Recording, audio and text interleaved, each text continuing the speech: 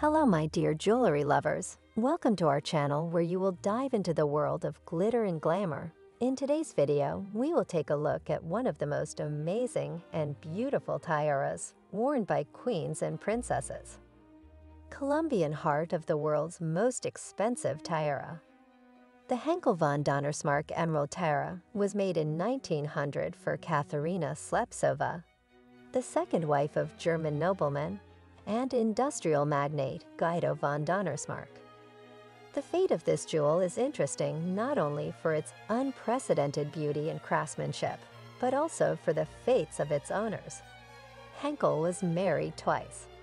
His first wife was the famous French courtesan Pauline Therese Lachmann, alias Marquise de Pava or La Pava.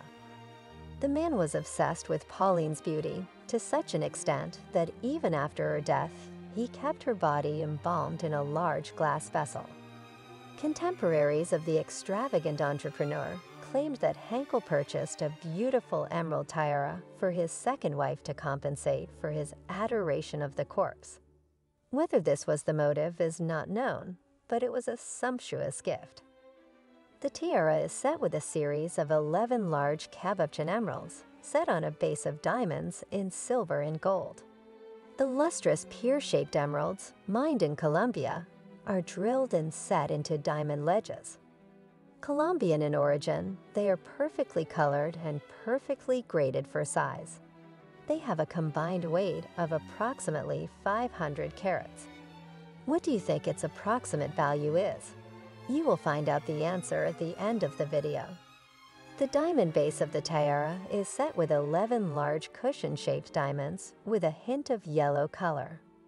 The stones are surrounded by pierced roses and brilliant cut diamonds, with lily-of-the-valley motifs between the cushion stones, a line of laurel leaves at the bottom and garlands at the top.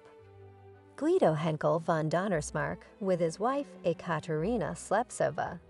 The shape and method of drilling are typical of stones made in India in the 17th century. It is not known how they arrived in France. Green emeralds are associated with the French imperial crown jewels, namely with Empress Eugénie. In 1872, at the sale of Eugénie's private jewelry collection, there was a lot consisting of 25 polished emerald drops. During the auction, not one buyer purchased enough emeralds to create this tiara.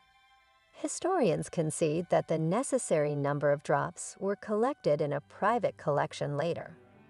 After the fall of the monarchy, the royal family's legacy was sold at a public auction in Paris in 1887. Empress Eugénie adored emeralds, but the catalog released for the auction contained very few jewels with these stones. In 2011, the tiara became one of the most expensive tiaras ever sold at Sotheby's. A private buyer purchased the jewel for $12.7 million. Representatives of the auction stated confidently, "This is the grandest tiara that has existed outside of royal, state, and museum collections." If you liked the video, subscribe to the channel. Give it a like and don't forget to comment.